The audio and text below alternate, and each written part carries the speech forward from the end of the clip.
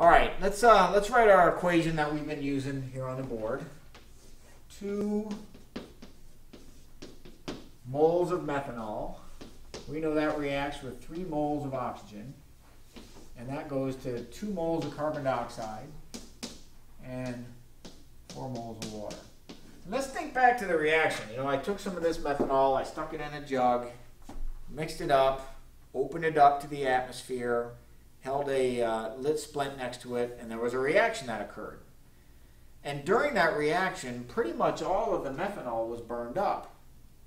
Was all of the oxygen in the atmosphere used up? Well, of course not. You know, we're still here, we're still breathing in O2 and alive. And the reason why I point this out is because sometimes when we're studying chemical reactions, it is the case that one of the reactants gets completely used up and some of the other reactant is left over and still available to react. And the reactant that gets used up, we actually call that the limiting reagent, or the limiting reactant. Reagent and reactant, those are essentially synonymous. So our limiting reagent in a chemical reaction is going to be one that gets completely used up. So what happens is it limits how much of the reaction we see. You know, I only used a little bit of methanol, and I did that on purpose. I didn't want to use a whole lot of methanol because I didn't want the whole room to go up in flames. And that's because the amount of methanol that's used in that case is going to limit how much of the reaction can go. There's plenty of oxygen around to burn stuff, plenty of it. So we want to be able to do the reaction safely. We limit the reaction and how much of the explosion we get by adding just a very small amount of methanol. The reactant that ends up being left over after the reaction's done is called the reagent in excess. There's more of it around.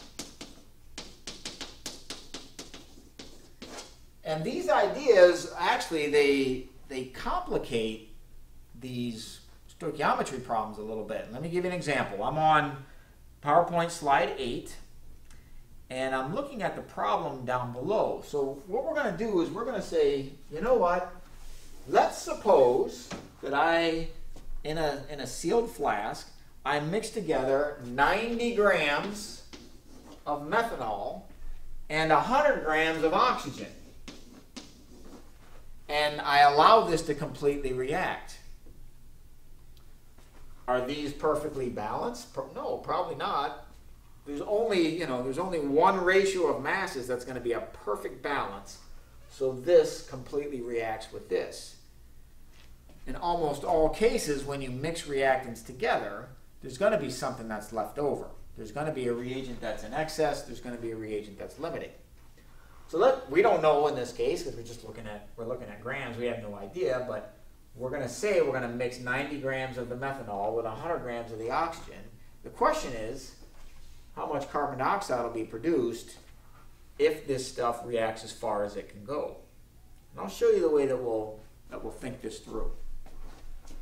So right now, I need to identify which of these reagents is in excess, which of these reagents is limiting. I'll just show you the way that I do it. I'm going to say, okay, I've got, what did I say, 90 grams of this, 90 grams of methanol, and let's see, I've got 100 grams of oxygen. And I just want to read the question to make sure I'm going to answer this correctly.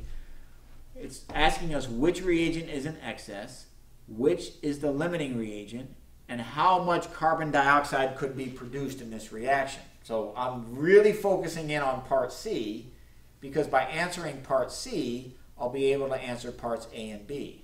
So in other words, I'm going to see how much carbon dioxide can be produced if all of this reacts.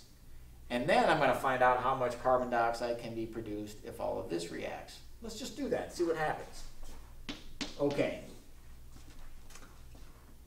90 grams of methanol.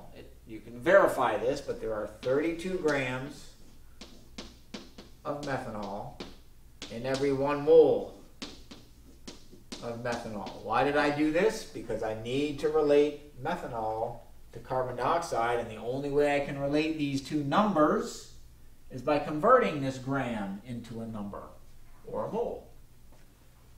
Well, that's pretty easy. It's 1 to 1. I'll just do the step here. 2 moles of methanol produces 2 moles of carbon dioxide if all of this reacts. So basically it's 90 divided by 32. That's about 3, a little less than 3, I think. Let's see, 90 divided by 32. 90 divided by 32 times 2 divided by 2. So I'm getting 2.81. That's moles of CO2 produced.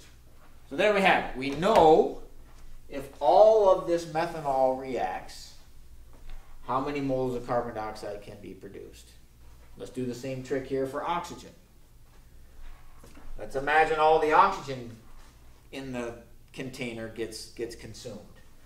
Well, I need to convert this to a number so I can relate this number to this number. And it turns out, you might remember, there's 32 grams of oxygen in 1 mole of oxygen. 16 times 2. Well, let's see. For every 3 moles of oxygen, we'll produce 2 moles of carbon dioxide. And now I can do the math. 100 divided by 32 times 2 divided by 3. It's going to be a little less, I'm guessing. 100 divided by 32 times 2 divided by 3, 2.08